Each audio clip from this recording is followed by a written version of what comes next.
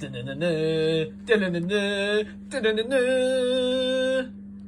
TV. Don't forget, guys, while you're watching this video, if you haven't yet hit that subscribe button, hit the subscribe button while you're enjoying today's latest Edgar TV episode. How do, guys, and welcome back to Edgar TV. Now, for those of you who follow the channel, probably know by now that before I was a professional dart player, which is quite a recent thing for me. I was a sports coach. So from the moment leaving further education, I got into coaching through being a PE teacher and then working as a coach at professional football clubs. So yeah, that's sort of been my get to here. So this is something I love doing. I love links that link between the coaching side and link between the darts. Now, I've been sent these. I asked out if we could have some products sent through, some training stuff, and Hex Darts was one of the people that reached out and sent me some of these through. Now, I've always been very sceptical of these sort of things, so like practice rings or things like that. I've always been very sceptical of them. The reason being is because if I was going to do a session, for example, these are to give you an isolated area of training. So, for example, if I was going to teach an under-10s football team, for example, we'd probably start looking at going into like the corners of the goals rather than playing in the centre of the goal. So we'd put some isolated areas in there, some isolated targets to get them playing into certain areas. The thing with darts is we've already got these isolated areas marked out, so I've always been very sceptical of these. But now I've had a go with them, I've worked out how they are best worked. So first of all, we'll take a look at a training drill that I do. So darts is basically a game of horizontal and vertical lines with a variation on power of the throw to judging where they land. Simple. So when you start darts and you're in that foundation stage, vertical darts are the first thing you'll learn. So the easiest way to do that is by putting in these walls and playing within these boundaries. So learning the vertical darts first. The next thing obviously is the horizontal darts, because things like tops, triple 20s, bullseyes, just having them vertical lines aren't going to help you with those. You need to be able to judge the different lanes of power and what you can do with those. And then once we've got the horizontal and vertical lines, we bring those back in again and we start working on smaller margins, such as this burst the tape game. So bringing that back to these, I think the target audience for these are people that have gone past the beginner and the foundation. So the foundation stage of any sport is learning the skills and the techniques. And hold it right there a second, I just want to show you this. This is the sports development continuum. This is used over every single sport that pretty much ever existed, that categorises people down into 4 categories, which is foundation stage, learning the skills, participation, applying those skills in a game sort of format, performance, which is an emphasis on winning and trying to compete, and then excellence at the top, which is obviously where I am. So people who have already got that and learnt the skills of the techniques, these are your next step. Okay, so these are like an isolated area which will start working more on the horizontal lines. So once you've got those vertical and horizontal lines, then we can now start bringing it down into isolated areas. So the drills I've just shown you work on horizontal, vertical lines, horizontal lines, and now once you've got those, we need to start building it into areas. So we need to start squeezing in. This big one, for example, here, it gives us a little bit of the 5s and the 1s, and it makes the treble about 4 times the size on the big one, and it gives you a little bit of leeway off of that vertical line. So grows a section. Now, people who say they help you focus on certain areas, using them wrong, okay? They're not to help you if you can't focus on something that's bright red or bright green, you've got a problem, okay? They're not for focusing in on certain areas. They're to highlight the area for which you can throw and give you an isolated practice. Whether you hit the treble in this throw, or the 20, or the 5, that is irrelevant. You are throwing at the target, okay? So it's the target you're throwing at. There are 3 different sizes. I'll just show you the small one here, just to give you an idea as well. So the small one goes onto the wires, and it extends the treble.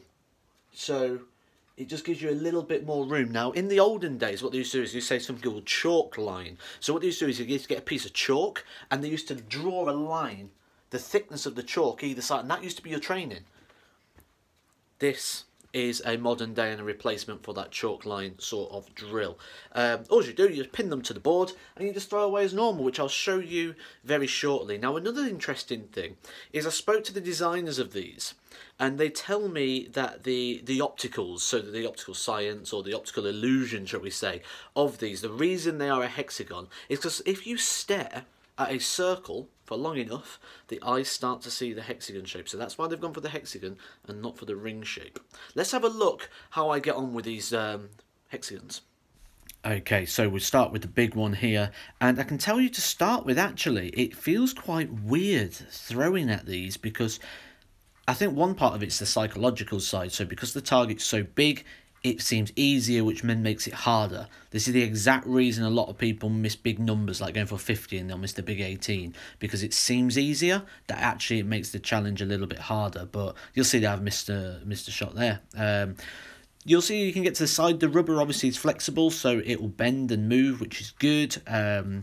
So it's not something that's going to like knock your darts out the board, or like a hard plastic, so we say, because I've seen some of these that are quite hard plastic. So they're made out of quite a flexible material, and you'd see on the top one there that I was able to just move the hexagon around a little bit. You can see now I'm starting to get used to it. It took a couple of throws to sort of get used to the area and everything. So what we'll do is we'll change it and go to the next size. We'll go down.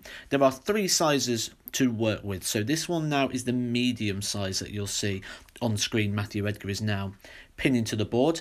These sets, they come with the 3, obviously the hexagons, and they send you 4 like pins, like small needle pins that you can just put these targets onto your board. They cause no damage whatsoever. I use these for quite a length, and no damage whatsoever caused to the board by these. You'll see now that we're sort of losing the ability to go left and right. So there's a tiny little bit of 5 and 1, but now we're starting to bring it in from that horizontal, from that vertical drift. I keep getting that the wrong way around today. The vertical drift. And like I said, we're now working on those isolated areas. I do not believe that this is a foundation. I'll keep saying it. I think if you're just starting up darts, I don't think this is a benefit to you.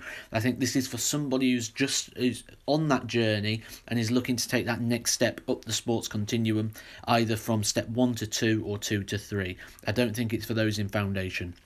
Those in foundation, stick to the drills I've shown you at the start. They are in the Become a Darts Master training game that I've put on, so have a look at that through the video library. But you'll just see, these are looking quite good here, Edgar. Good darts there, good darts in that section. Okay, let's move it down. Let's go down to the small one. Now, although this one's smaller, and it just basically extends the treble by that chalk line sort of area to that double the treble size, I actually found this one was slightly easier than the bigger one. But I think that's down to, like I say, the psychological factor, because now it's sort of zooming in towards the middle of this target is now the treble, where before it sort of seemed a little bit off.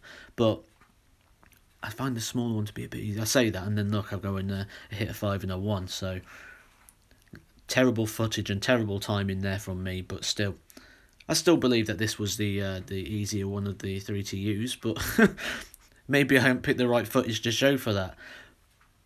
Yeah, let's hope I get some on this one.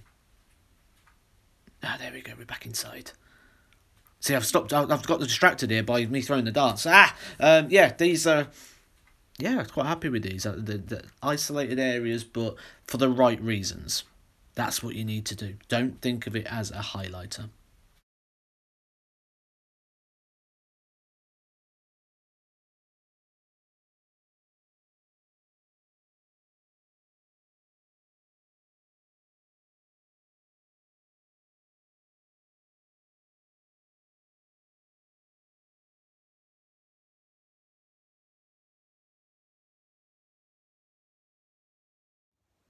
So, in conclusion, they're a nice little training aid. They really are. They cost about £8, I believe. I'll put some links in the description so you can go check these guys out. And the link to their Twitter page will also go in the description. They are extenders, and they are, let's say, areas. They're not highlighters. Don't anyone who says, "Oh, look, you put it over here and it'll highlight." No. These aren't for beginners. Foundation people, just learning the skills. I don't see any benefit. But if you can throw horizontal and vertical darts, and now we're starting to look into isolated areas, because a treble, a double, is an isolated area. This will extend it and it'll just start bringing it in and bringing it in and bringing it in until then we can start saying, right, I'm now going to throw at the treble. Nice little training aid, guys. Check them out. Also, if you have a training aid yourself and you're watching this video and you think, I'd love to see the Primetime Player bring up on Edgar TV my training aid, please do, guys. Hit me up on social media. All my links are in the description below. Send me a message, send me out some product, and I'll be able to do a review on Edgar TV for you guys. Hope you've enjoyed this video. Hit the subscribe button if you have, and we'll see you soon in the next darts related video. TV.